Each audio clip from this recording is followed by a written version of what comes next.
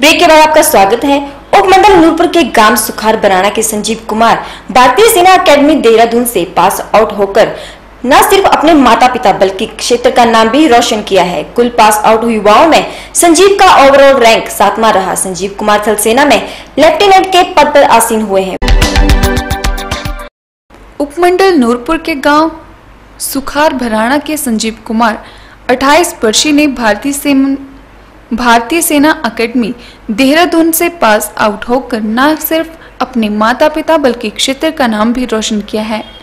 कुल pass out युवाओं में संजीव का ओवरऑल रैंक 7वां रहा। संजीव कुमार थल सेना में लेफ्टिनेंट के पद पर आसीन हुए हैं और पूरे गांव में खुशी का माहौल है। संजीव के पिता केवल सिंह मिस्त्री का काम करते हैं जबकि माता उषा देवी गृहिणी है। संजीव का छोटा भाई राकेश अभी नौकरी की तलाश कर रहा है।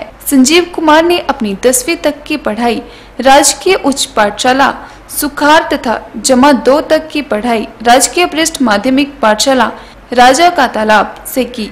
संजीव के पिता केवल सिंह, माता उषा देवी, छोटा भाई राकेश कुमार और संजीव के 2 मामा जो कि घर पर मौजूद थे, उन्होंने बताया कि संजीव की उस उपलब्धि पर हमें काफी खुशी हुई है। उन्होंने बताया कि देश की सेवा का जज्बा लिए संजीव कुमार 2010 में 8 डोगरा में सिपाही भर्ती हुए। उन्होंने बताया कि जब संजीव को वहां पता चला कि अगर वो मेहनत करते हैं तो सेना में ऑफिसर भी बन सकते हैं, जिसके चलते उन्होंने अपनी आगे की पढ़ाई भी साथ में जारी रखी। ये संजीव की कड़ी मेहनत का नतीजा ही है जो वे भारतीय सेना अकेडमी देहरादून से पास आउट होकर लेफ्टिनेंट बने हैं। जानकारी के अनुसार संजीव कुमार 12वीं पास करने के बाद पिता के बीमार होने पर आगे की पढ़ाई नहीं कर सके और घर की सारी देखभाल अब संजीव के कंधों पर आ गई थी। लेकिन संजीव ने हार नहीं मानी और अपने खेतों में मेहनत कर सब्जी वगैरह उगाने लग पड़े और बेचने भी लग पड़े। उसी मेहनत और लगन से संजीव आज सब्जी बेचने वाले से देश की रक्षा करने वाला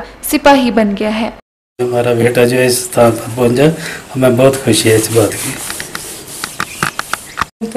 इसका नाम रखा है लक्की। आज लक्की बन गया, सारे देश का कर रहा रक्षा।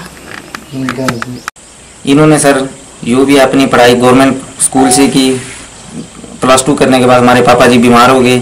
बीमार होने से क्योंकि हम उन्हें आगे पढ़ाई नहीं करवा पाए क्योंकि पापा जी बीमार चल रहे थे, तो उसके बाद उन्होंने खेती बाड़ी खुद ही संभाली और खुद ही कड़ी मेहनत की। उसके बाद वो रैली की भर्ती सपड़ी में भर्ती हो गए डोगरा रेजिमेंट में। वहाँ से उन्होंने कमीशन लिया और लेफ्टिनेंट ट्रेनिंग के लिए देहरादून चले गए। आज वो देहरादून से